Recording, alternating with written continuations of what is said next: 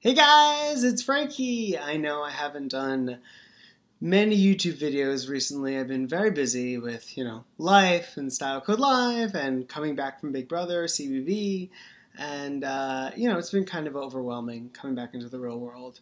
But today is a very special day. It's National Coming Out Day. And, part of me feels like this day should be part of the past. Like, we shouldn't have to be having International Coming Out Day because it should just be okay to be gay. Like, that's what it should be. But unfortunately, it's still necessary. And looking at what's happening with the political elections coming up, it's even more necessary now than ever because depending on who wins, gay rights could be in more jeopardy than ever before. So I would like to share my coming out story with you guys for the first time. So I didn't know that I was gay. I had feelings for men probably around the time of 18 years old. And that's when I first acted upon them, but never, had sex or anything like that. But when I got to college and I finally, decided that I would be committed to one person, and he was my boyfriend, that's when I knew I was gay. I was 21 years old. I was a senior in college. So kind of late, according to the scope nowadays. But I was 21 years old. And then I came out to my fraternity, and Sigma Phi Epsilon, what's up, Sig Ep? And they were like, cool, what's up? So 16 brothers, in a pledge room, and we stood there, and I told them all, and they were like, okay, cool, whatever. And then the whole fraternity was behind me immediately. So it was like I had a brotherhood of people who accepted me for who I was. Now, when I was home, I got back home for Christmas holiday, and it was being discussed, with my family. And my grandfather, he's back here, if you see him, my grandpa, right there. This is the Malawi school that I built, and there's Grandpa. He was like, all right, everybody, quiet, shut up. Are we going to love him any less because he's gay? And nobody said anything, and it was never an issue. So I know I owe a huge debt to my grandfather he was the patriarch of the family. Whatever he said goes. I told Ariana, she was 11 years old, and she was like, cool, when do I get to meet your boyfriend? It was like to her, it was like no big deal whatsoever, because that was the generation. But on National Coming Out Day this year, I would like to support everyone who has decided this is their time to come out.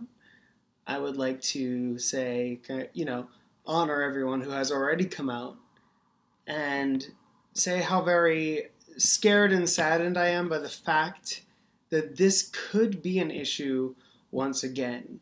Like everything that we have fought for, all of the gay rights that we have now achieved are again in jeopardy because of the fact that if Donald Trump and Mike Pence win this election, we are back at square zero.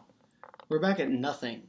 I got to speak to Tim Kaine and at the HRC. It was amazing one-on-one. It was an amazing talk that we got to have. And he's a great guy, and he understands it, and he gets it. The whole point is, and this is the same reason why I support Hillary Clinton with all of my heart, the whole point is equality.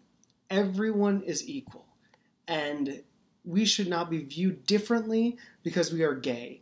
I love that we have a day to celebrate the fact that we are out and that we are proud, but we shouldn't need that day, is what I'm saying. I also want to tell you something that I have not gotten to share with anyone publicly because I was locked in the celebrity Big Brother house when this happened. So the Orlando shootings, I swept under the carpet. I didn't acknowledge them. when they first happened. I was like, you know what? I'm going to continue living my life, and I'm not going to say a word.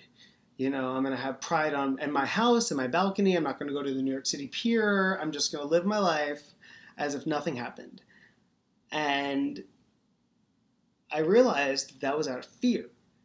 I was afraid to show this tattoo, walking down the streets of New York City. I was afraid to wear glitter. I was afraid to shine bright like a Frankie. And when I was locked in the Celebrity Big Brother house with Bear, I don't know if y'all saw this part, but he took a cup and he smashed it from across the backyard. He shattered a pane of glass. And I walked out, and all I saw when I saw that shattered glass was the bullet holes of Pulse nightclub and every single person that was shot to death. And I lost it. I had a total nervous breakdown. And I realized that that's when I had to stand up for who I am. That's when I understood that you can't back down in the face of an enemy, in the face of a terrorist. You have to stand up for who you are. You have to shine bright like a Frankie, and you have to just move forward and continue to be as fierce as you are and be out and be proud for who you are, regardless if people knock you down.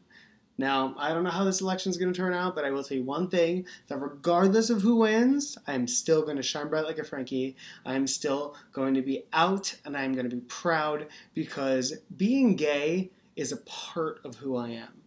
It doesn't fully define me at all. So it really should not define the rights that I have. Like, the things that I'm allowed to do or not allowed to do should not be defined by my sexual orientation. We should all be equal as human beings on this planet. Men, women, black, white, gay, straight, it does not matter. So, happy National Coming Out Day. I love all of you. I hope that you've learned something from my story, and I'm very inspired to hear about your stories. And I hope you guys have a nice day. Happy Topless Tuesday. Happy Topless Tuesday. Let's just have a happy Topless Coming Out Tuesday. I love you guys. See you soon.